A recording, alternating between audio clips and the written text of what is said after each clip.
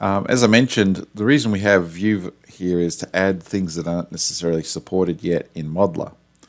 I'm just going to show you the case so you could add like G-force, lots of other things, even controls. I'm just going to show the example where we have an object that's supported in both environments, which is action only force. So I'm just going to create a force function here, and we'll just do a step function.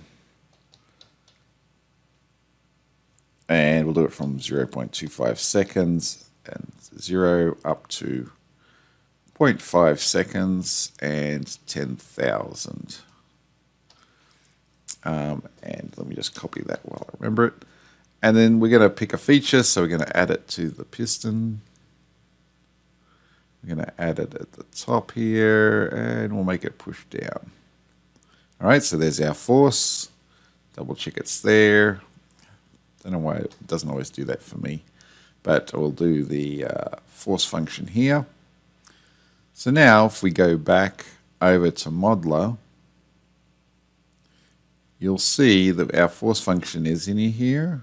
If we go to the Model tab, we can come and modify it, and there's our force function. So maybe we want to add another step function and do it from time, and then we'll go from 0.55, 0, 0.75, minus 10,000.